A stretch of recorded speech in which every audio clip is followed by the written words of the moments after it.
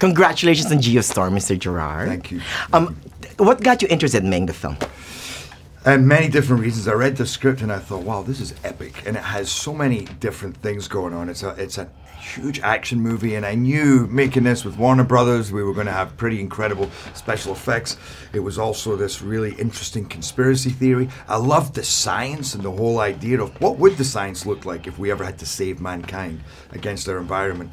And then there was also a very intimate story in there, you know, between two brothers, a Cain and Abel story, and a father and a daughter, which I found so touching and beautiful, and a man that has to learn to grow up, basically, whilst trying to save the world up on a space station. Right. It's almost like a coming-of-age story on your part, the character's part, right? Yeah, no, it is. I mean, that's, you know, there's a huge amount of competition between my brother, who's a politician, and I end up having to work with him at NASA. He's on the ground and I'm in a space, and we don't know how to work together, man. We're so competitive. Right. There's so much resentment. There's so much pain, and it's about both of us getting over ourselves. This whole movie is about people getting over themselves, including on a higher level, the government's getting over their self-interest. You're right. And everybody trying to think of on a higher level, from a soul level, really. You're right. What I like about the film, and you touched upon them, is that it's almost like a multi-genre movie, right? It's not just a disaster flick. It's also a mystery action with a little political thriller. Yes. Right? I'm going to steal that. Oh, very good. It's a multi-genre movie. Multi-genre movie. Yeah. Very You're good. gonna hear me $5. It's a multi-genre movie.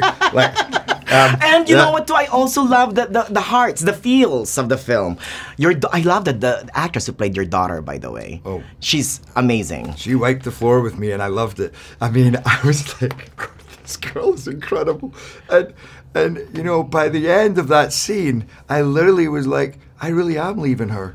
And she's my best friend, and she's breaking her heart, and I really haven't listened to her, you know, and I want her to feel and that was her. That was her. Well, also great writing, but the whole thing, the location that we were at, and you know, what's in or imagine these space shuttles get up into this, to the space station. I'm about to go up there. The excitement of the journey, and then forgetting for a second that people matter, people care, and you're affecting people's lives. And she was so fantastic. A good sci-fi film has this big giant what-if factor with it, right? And this one is that what-if factor. Do you think something like Geostorm or the basis for it will happen later on? Do I think it's happening? I mean, true. It's uncanny a little bit, you know, and this was written a few years ago and filmed a couple of years ago, but it is uncanny how it mirrors some things that are happening today.